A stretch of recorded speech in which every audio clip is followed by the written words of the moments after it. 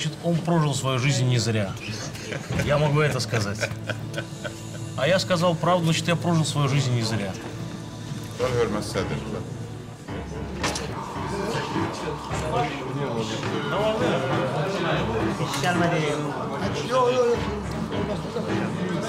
Все, давай. Надо, все. Не разрешаться. Через это делаешь. Все. Честно, все. Давай. Без.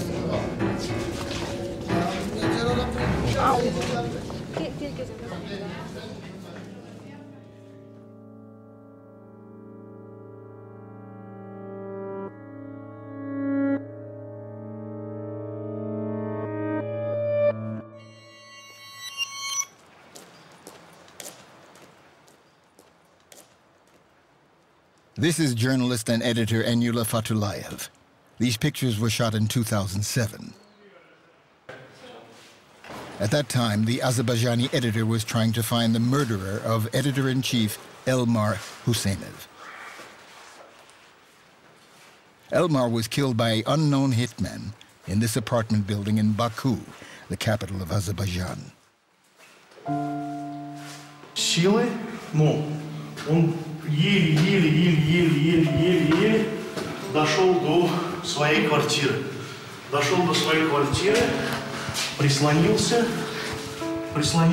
и, значит, его члены, значит, его семьи, его домашние, супруга, отец, они открыли когда дверь, и он упал прямо в квартиру, на порог этой квартиры, на порог своей квартиры.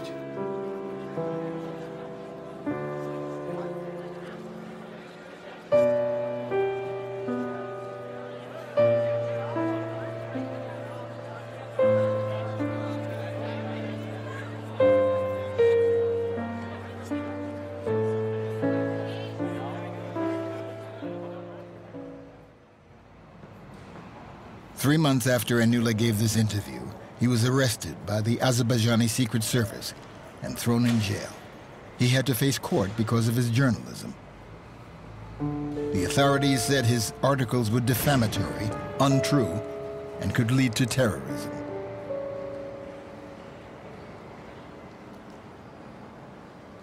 In 2 court cases, he was sentenced to 8.5 years in prison. International human rights organizations, following the cases, have characterized them as ridiculous. We have participated in the trial, to monitor the trial, to show that we as internationals have an interest and that it's unacceptable that journalists are imprisoned in Azerbaijan. They should not be imprisoned for what they say, and if they criticize government, you should allow them to do that in a democratic society.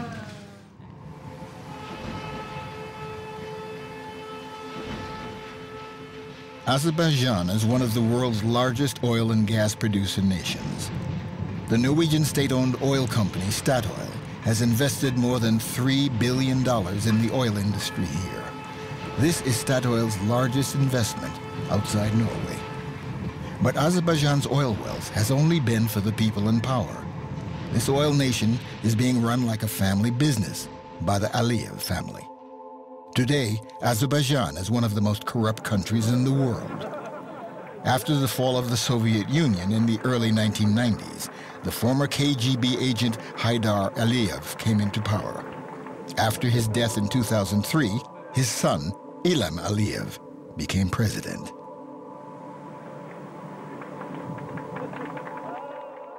The imprisoned journalist, Eynulla Fatullayev, has written numerous articles about the government's corruption.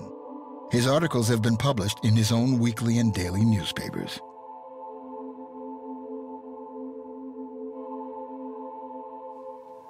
Və o görünən, yəni başqa insanlar o görüb danışa bilməyən məsələlərdən o cəsarətlə danışır və haqq sözü deyir və bu respublikada yalana, korrupsiyaya, qohumbazlığa, tayfaçılığa qarşı çıxır. Eynullahın ancaq jurnalistika fəaliyyətinə görə məhkəmələrə çəkilib, öz hesablamalarına görə bu axırıncı məhkəməsi 34-cü məhkəmədir.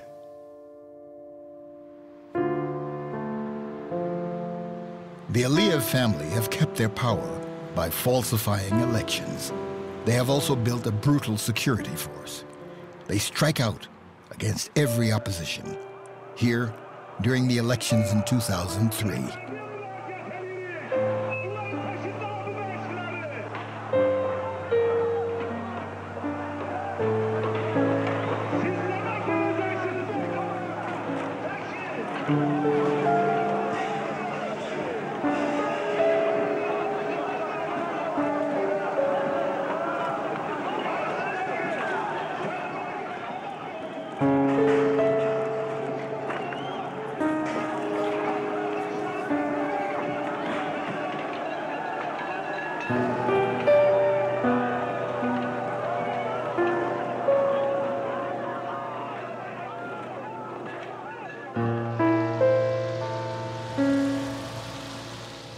The case against journalist Eynulla Fatullayev has also brought consequences for his parents.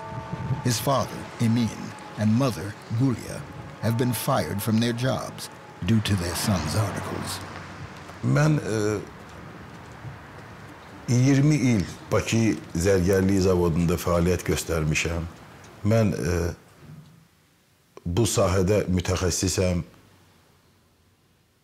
1999-cu ilin dekabr ayında məni müdiriyyət çağırıb və 10 dağın içində məni demək olar ki, işdən qovdular və mənə belə bildirdilər ki, sənin işdən çıxmağı tələb edir Milli Təhlükəsizlik Nazirliyi. Mən sual verəndə ki, niyə görə? Dedilər, oğlun jurnalisti, buna görə səni işdən azad etməliyik. Eynullahın anasını da o ərəfədə azad etdilər. O müəllimə idi, Rus dili müəlliməsi, orta məktəbdə. Onu da o ərəfədə azad etdilər. Və bu 1999-cu ilin dekabr ayında idi. In 2006, Emin's father was kidnapped. He wasn't freed until Eynulla suspended publication of his newspaper for a few days. Bizim hakkımız var onun için. Keçin qırağa zəhmət olmazsa, dillər olmaz da sizə. Keçin zəhmət olmazsa qırağa. In 2007, 16 agents from the Azerbaycanli security force ransacked the house of Eynulla's parents. The agents were looking for evidence against their son, who at the time was living there. Bu MT'nin işçiləri idi. Onlar gəldilər, deməli, bizim evə gəldilər burada axtarışa, axtardılar. Mən onlardan soruşdum, siz nə axtarırsınız deyin, onlar mənə heç nə demədilər. Başladılar, deməli, evi axtarmağa. Eynullahın bir çox, deməli, bu albomlarını apardılar və Eynullahın bir çox, deməli, vizitkaları var. Mən onları da sizə göstərə bilərəm. Bir baxın. Eynullahın dünyada bir çox tanışları var. Eynullahın bunları aparmışdılar MT-nə. Yəni, bunlar hamısını araşdırdılar. Birincisində MT-nə getmişdi. MT-nə aparmışdılar, bax. Sizin görürsünüz, bu sizindir. Erlinq Borgen.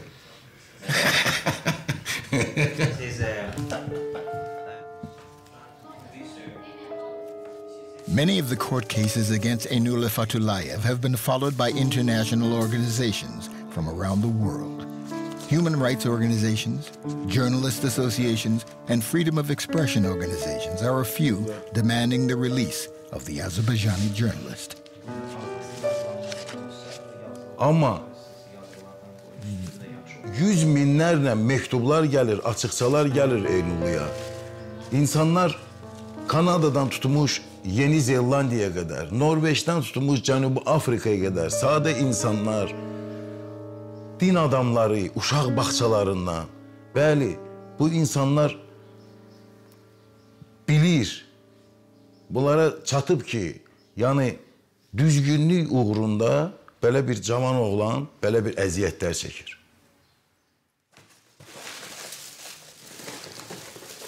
Yani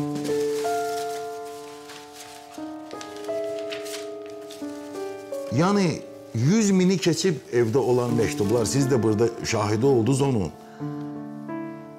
Amma heç bir təsiri yoxdur.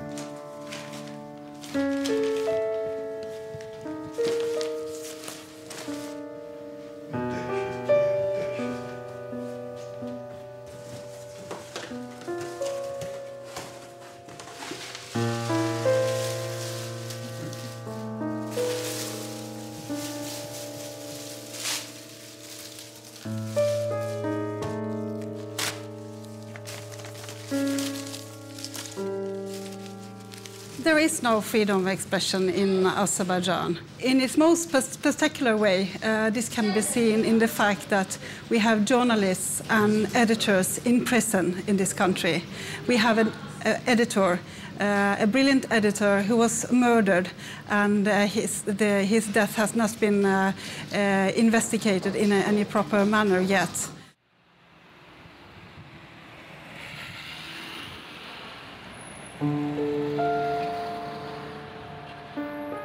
İşdən ayrılırdı, əməkdaşlar artıq evə gedirdilər.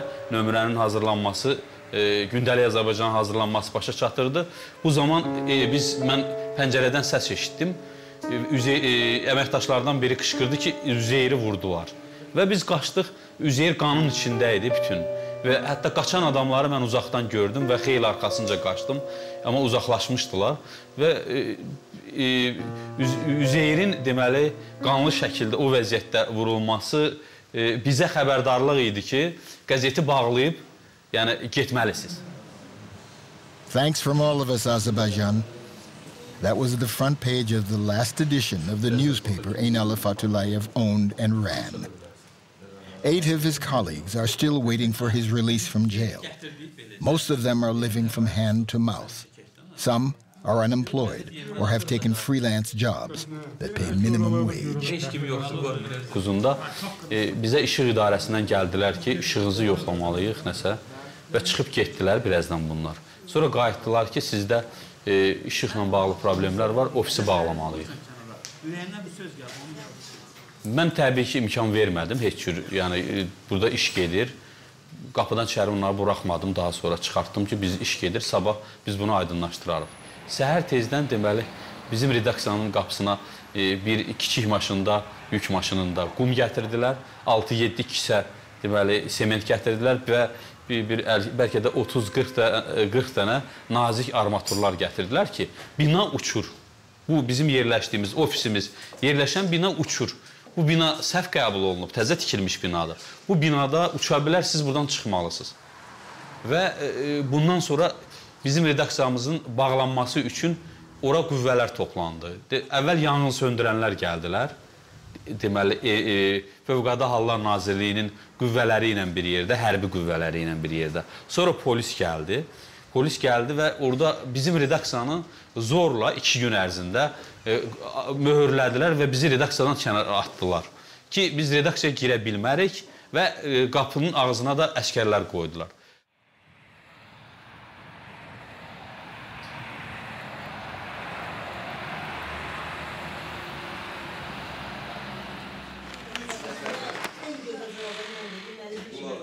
These are the offices of the only opposition newspaper in Azerbaijan today.